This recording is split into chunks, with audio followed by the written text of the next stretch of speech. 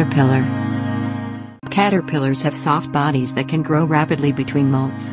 Their size varies between species and instars. Molts, from as small as 1 mm, 0.039 in, up to 14 cm, 5.5 in. Some larvae of the order Hymenoptera, ants, bees, and wasps, can appear like the caterpillars of the Lepidoptera. Such larvae are mainly seen in the sawfly suborder. However, while these larvae superficially resemble caterpillars, they can be distinguished by the presence of prolix on every abdominal segment, and absence of crochets or hooks on the prolix. These are present on Lepidopteran caterpillars, one pair of prominent ocelli on the head capsule, and an absence of the upside-down Y-shaped suture on the front of the head. Caterpillars have been called eating machines, and eat leaves voraciously. Most species shed their skin 4 or 5 times as their bodies grow, and they eventually enter a pupal stage before becoming adults.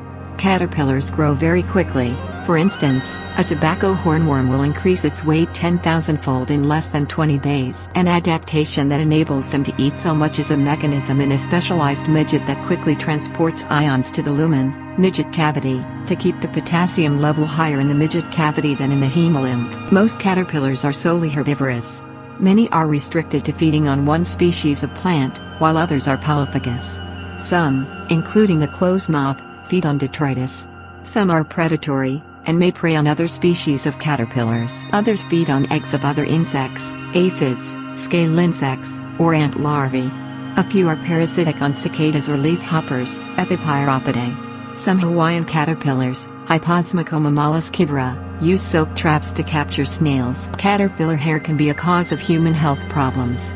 Caterpillar hairs sometimes have venoms in them, and species from approximately 12 families of moths or butterflies worldwide can inflict serious human injuries ranging from urticarial dermatitis and atopic asthma to osteochondritis, consumption coagulopathy, kidney failure, and brain bleeding. Skin rashes are the most common, but there have been fatalities.